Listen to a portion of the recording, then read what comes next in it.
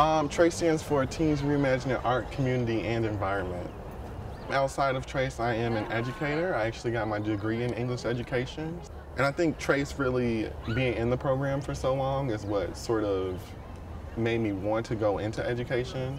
It's not necessarily arts education, but I do enjoy being around young people, and getting to see them in this capacity during the summer makes me even more excited to work with them during the school year.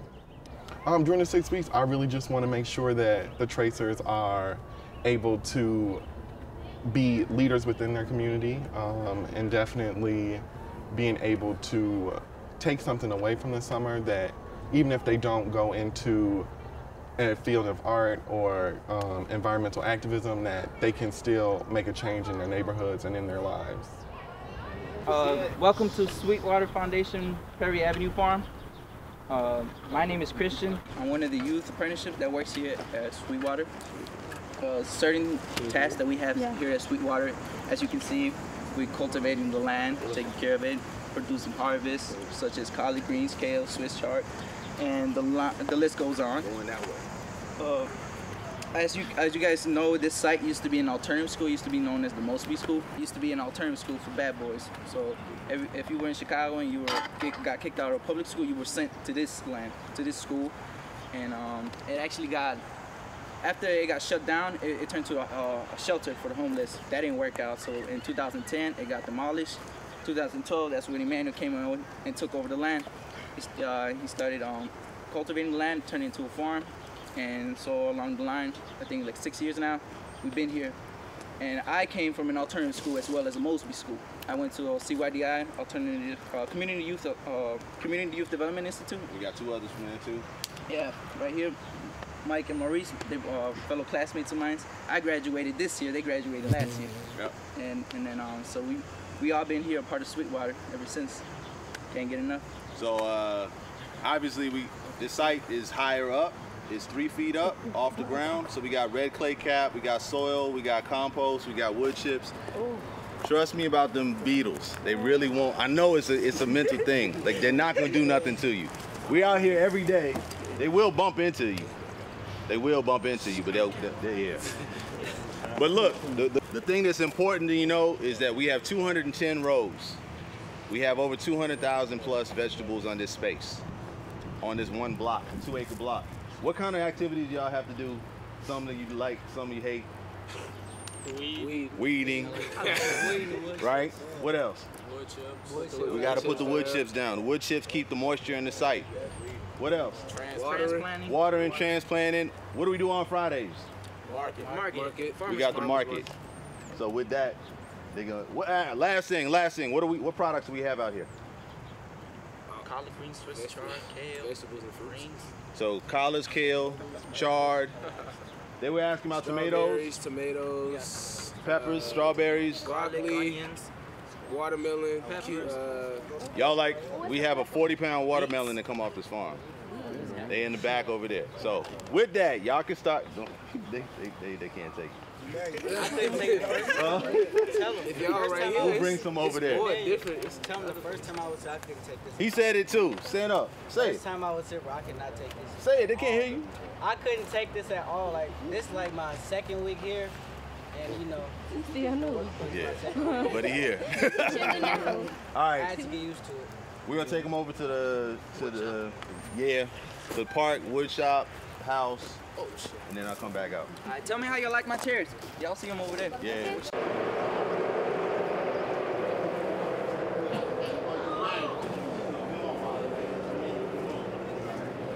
Only way they're gonna bother you is if they think you're trying to get them.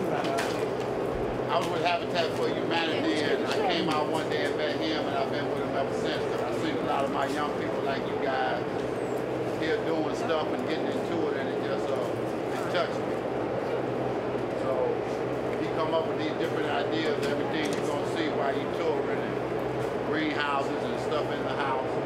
And together with the young people and these young men behind me, we all make it happen. So who was that saying you like the boxes? We don't like buy here, we make something. That's what we do.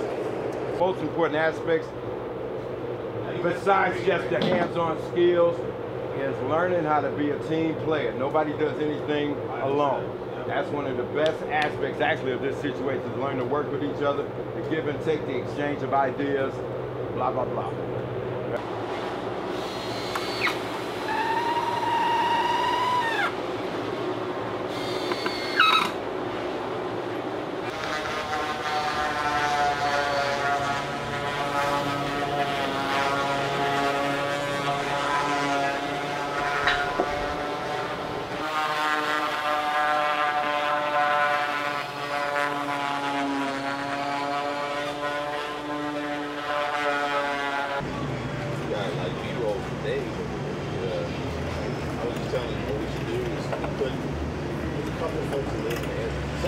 Interning here for the summer. What school? I went to Young, but I go to Cornell now. I can't. Yeah, I can't. They're even worse out there. But interested in urban ag and opening a grocery store. So I got funding to do that for my school. But ask me any questions, interesting stuff. But yeah, we can go. What's this for? That is like a stage for events. Or, You said yeah, you what's your major? environmental and sustainability science, and then a business minor. Okay. Also community food systems minor. What school are you guys from? Everywhere. Oh, I was going to do the 7th and 8th program, and then I left to go to another school with my sister. It's really good.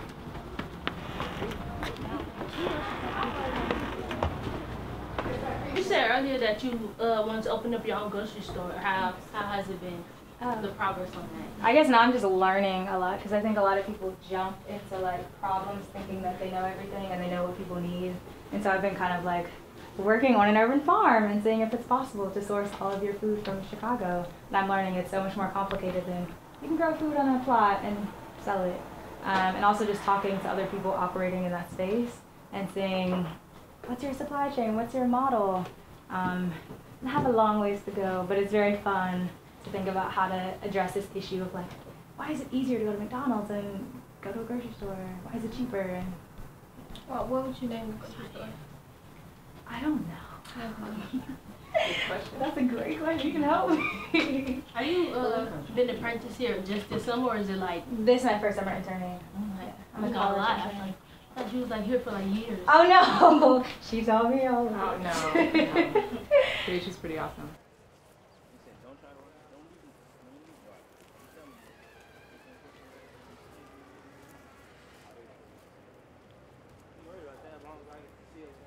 So the interesting thing about this is Sweetwater Foundation does a lot with like repurposing waste or things that would be considered waste. And so this shipping container, I believe, came from Argentina, made its way across the world because it's a shipping container. I used to carry grape concentrate, and now it's here on the south side of Chicago. And it's operating as the Think Do Pod. So the idea is for this entire part to be like a learning space for young people. We want to get like a monitor that's equipped with like energy, water usage upstairs, incorporate technology. Because technology is like huge in this day and age into this space. And so there are benches, there'll be tables for young people to kind of like think of ideas. And then upstairs, you can like, I'll explain it, that you can walk up if you want to see, is a greenhouse. There you go, yeah, greenhouse. You can like raise seedlings. They're gonna get a hydroponic system. I don't think there will be fish up there. And also connecting this think space with like doing above. And it was inspired by something seen in Belgium. And I think it's like the only existing shipping container with a greenhouse on top in like Chicago or the Midwest. I would say the US, but we don't know yet. But yeah, you can walk upstairs and it's a little hot. I don't want to sweat out my hair. So. But it's really cool. I would suggest seeing it.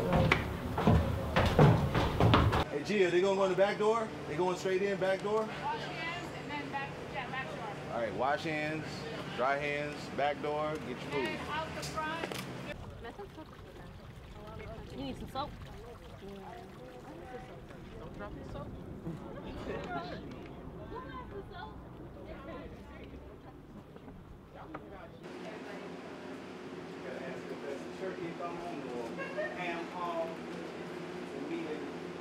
There's one without me. Okay.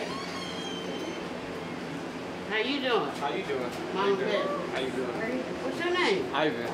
Nice to meet you, Ivan. I'm a vegetarian. If someone don't eat meat and greens, I have greens with no meat. Thank you. The forks is on the table and the cups. If y'all want to do something, you tell us what you want to do. Our jobs is to figure it out. So if you want to come and be with us, Hello. Coco. Hey everybody. Do it from the voice, Coco. Yes, ma'am. Don't go too far. Come here. Yes. Come here. You see the group? Yeah. How's everybody? Y'all looking good. Where they from? Yeah, I'm the hug lady. I like hugs from everybody. Tell them why you here, what you do. Okay, Just real quick. 2 years ago, I was riding by, and this is my neighborhood, and I seen that they had a farm over there, and I'm like, well, hell, I like the farm. I want to get some of them greens. I want to get some of them tomatoes. And I live in a senior building. So he told me I'm welcome to the greens and stuff. So I started picking the greens, tomatoes, and everything, and taking them back to the building where I live in. It's a four complex, real big. It's on 55th Street. And they're not able to come out and get it. How many people? It's a lot now, but it was probably like 5 or 10 when I first started. But now it's a whole lot of people where I work at. And even from out of town, my girls, I got daughters from out of town, they come up here, get greens that I put in the freezer and everything. But it's just a joy for me to come out and just pick the greens up and give them to somebody. It's like me feeding it to somebody else who can't come and get it. And I love him because he's putting it out here. I love all the people that work out here because they actually working in the dirt, putting the stuff in there. In the heat. And it's a joy. It's a joy. And it's God's land. And everything that come up, baby good. Baby good. Come out fresh, you can't get nothing no fresher than coming out that ground. The store, nah. And then it ain't that dirty either. So when you pick them from out there and you eat them, oh, it's a whole different taste. It's good, it's good. And then it makes your body feel good too, be fresh. So I hope y'all enjoy. And then we connect, And yeah, we connect, see? Yeah. You always want to hug. Everybody always want to hug. Want to hug? That's what you do. Take it and pass it around. Pass it around. Just pass it around. You want a hug? Give me a hug. Yeah, come here, Eddie. Hug everywhere. She will go, yeah. She will hug every single person. It's contagious. Pass a hug around.